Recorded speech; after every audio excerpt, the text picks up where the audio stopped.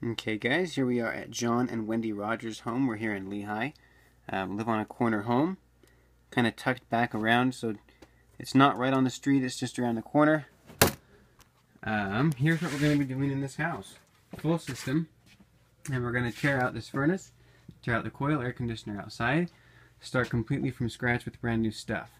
So right over here, this even the duct, okay, all the return is coming out, this drop is being removed, we're going to replace it as well. So I'll make sure that we do that. We're going to do a 12-24 drop all the way down onto a 24 by 25 by 4 MERV 11 filter cabinet. Lift the furnace up onto a box. That box will be 8 inches tall, open towards, of course, the filter. And then once we've got our box in place, we're going to build the entire furnace, the coil, everything else right on up. Replace the plenum as it connects into the ceiling as well.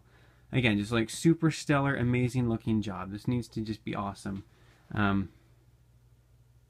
quality equipment, top quality installation. This needs to look like $1 million. So here's our drain. Drain comes right off the coil. Drain is here on the floor, right almost underneath the furnace. It is a high efficient furnace already.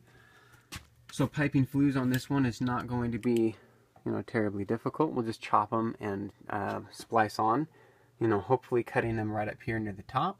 Same thing with the refrigerant line. We will be cutting it, right as it disappears into the ceiling. Flush it out with solvent, get that all cleaned out before we go ahead and put a new system on. Low voltage electrical is a little screwy. I mean, there's all kinds of... So we will need to clean up the low voltage a little bit. New electrical, new gas shutoffs, all that gets done. And that's kind of what the inside is going to look like when it's all finished. As you are building the return, be aware there is this, this looks like a return air grill from right in the back on the other side of the wall. We probably will have to tie that in to our new line, our new trunk line. So just be aware that that little chunk is back there, right behind the existing filter box. Alright guys, here's our air conditioning unit. The compressor in this is struggling. Electrically it's fine, just the compression ratio is totally done. Possibly pumps all the way down, but there's no guarantee. So if the recovery machine is available, you might want to bring it.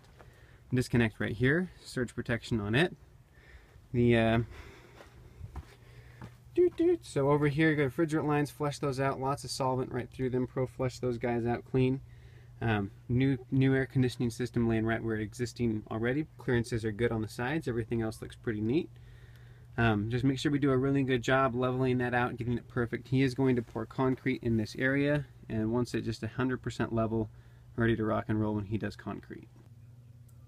Here's the thermostat. We're changing that with a Honeywell 8000 touchscreen. So we'll make sure that's all level, nice and neat, clean on the wall.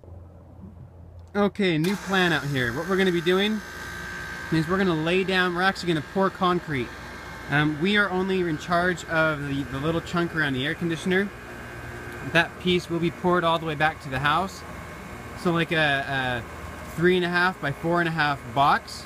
I told him that if he wants to get really ambitious and get all the concrete, he has kind of this ditch trenched out. Sorry, I'm in the light right now. But you can kind of see where he's got everything just a little below grade. If he wants to go really above and beyond, then he's going to be prepared with his own concrete equipment and whatnot, his framing all done, and we'll go ahead and lay the entire slab, come back on Friday and set our condensing unit, and we'll only focus on the indoor tomorrow. So we are doing concrete. Again, stipulation, we are doing the air conditioning portion only. If he gets really ambitious, we will help him do the entire slab all the way out to the end of the house, and then set the condenser later.